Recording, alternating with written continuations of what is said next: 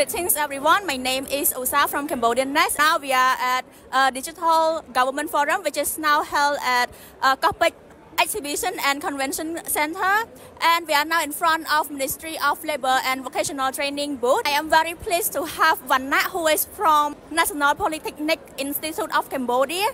And can you introduce what is this robot called? As you can see here, there's two robots.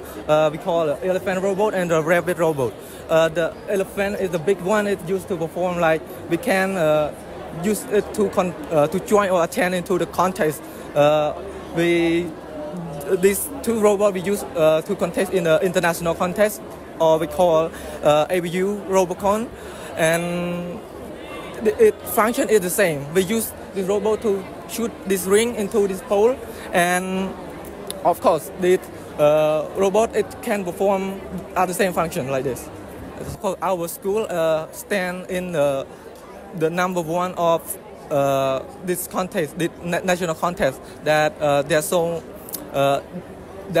a lot of schools that join in this event, and but we took over them and stand for the first ranking in the contest. Can you recall like how many schools that they competed in the national round in Cambodia here? There's many schools in Cambodia that we compete in this contest, and we find the winner in this contest, and we attend together and find the one of the robot team that can take over them and stand for the first ranking in that contest, and then we go to perform international round. International round, we perform like normally, like contest with other country like Vietnam, China, and so on. Contest, there's only 9 people, like there's 6 pit crew, and the 3 people go in the competition, like they control the robot and control the function of the robot, and just make sure that robot is functional, that really pretty sure that it functions, they are all well. So can you show how it functions, like how it works, how this robot is work? As I mentioned before, these two robots, it has the same function. The elephant one, we have a two shooting, we have the two shooting stick, like you can see here. Their function is the same. They only took this ring and shooting into that pole. If you shoot fast and can put it on the pole, of course you're gonna be a winner of that contest. So as you mentioned, like there are 2 rounds. The first one is national round and the second one is international round. So the topic, since Cambodia we host ABU Robocon last year, and the topic already set by our country. So can you share us like difficulties in forming your group as well as creating this robot? Yeah, it's pretty hard if you only see like it. But if you join in this app, if you create a group and try to create that robot, it's definitely hard to create it, because at first we have to think about the mechanical process of making the robot. I mean, the mechanism that we can take this ring and place it on this shooting stick right here, and push it and make it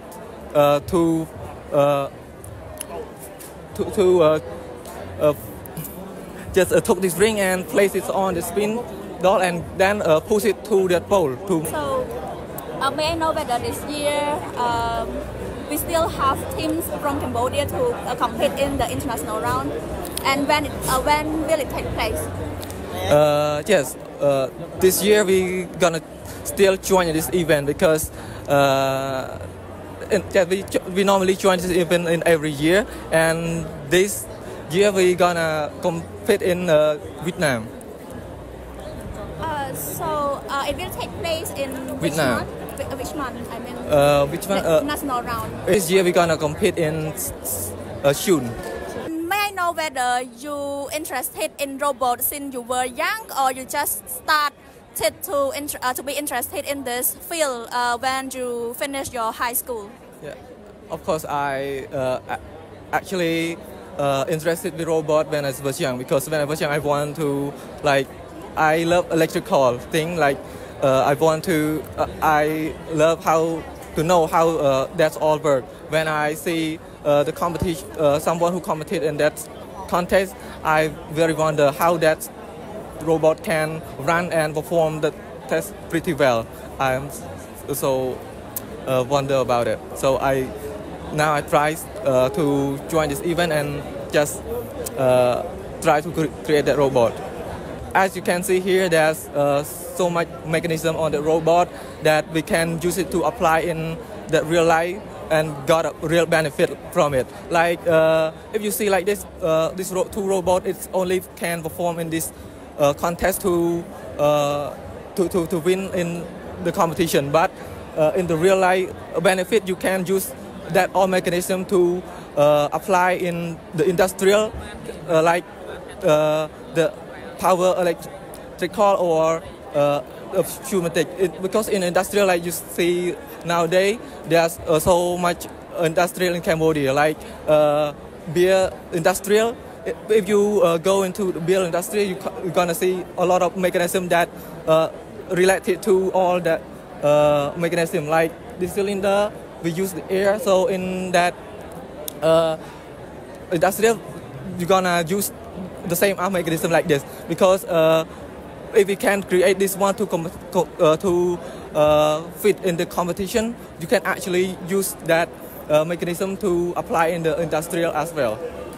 So after both competitions, can you share us like a message to Cambodians, young people who are interested in robot, but they think that they are not good enough to compete with the national round as well as the international round? Then can you share your opinion, like your experience as well as along with some messages? As you can see, what the message I want to mention about, to give for the young generation about it. If you love and interested with this robots thing stuff like this, just be confident with yourself. If you love and like to do with it, just keep going and try to figure out what they all work, and try to make sure that you can do it, because our country gonna be use this yes, we're gonna use this technology to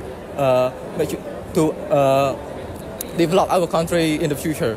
Yes. Yes. Thank you, Vanna. So can you tell us what is its name? Its name Sok, and it's called as the CADT robot receptionist. So can you further elaborate what are the main functions of this robot? We have three main functions, three main technology that we integrated inside this robot as our software.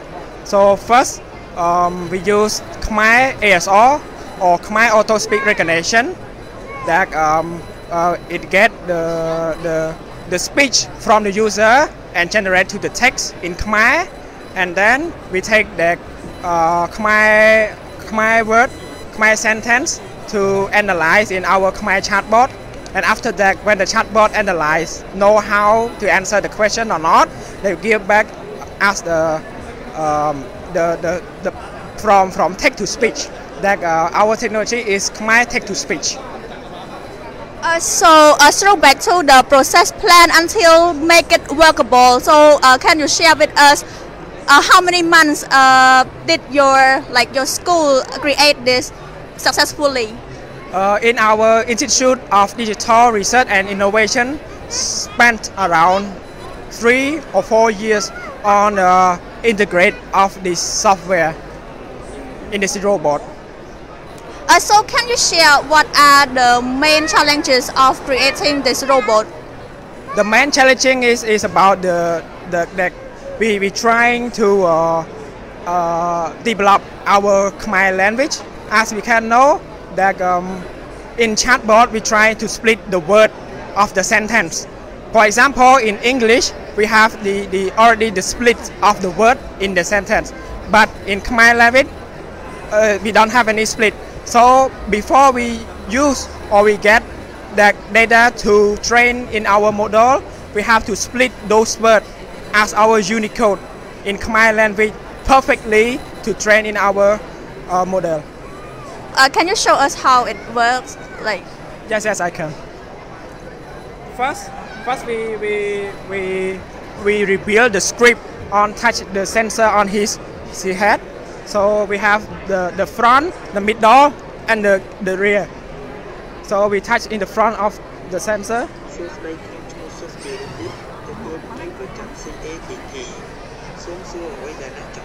So our first process, we touch the sensor on his head, and then it will come us that what his name, who is he, and then we start ask him the question related what we have in our data set. So how many languages that Sok can speak? Only Khmer language. Okay, so does Pet in the future have any plan to make it can speak more languages than Khmer? Actually, in our institute, focus on only Khmer language, but we want to do it better and better in our Khmer language. So for now, currently, we train him just like no normal information that we provide in our software.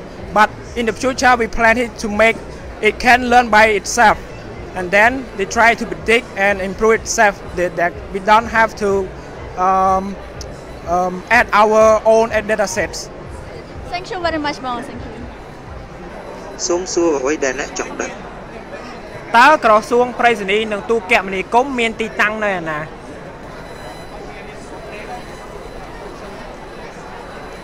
ក្រសួងប្រៃសណីនិងទូរគមនាគមន៍មានទីតាំងស្ថិតនៅអគារលេខ13មហាវិថីប្រោះមុនីវង្សសង្កាត់ស្រះចក់ខណ្ឌភ្នំពេញ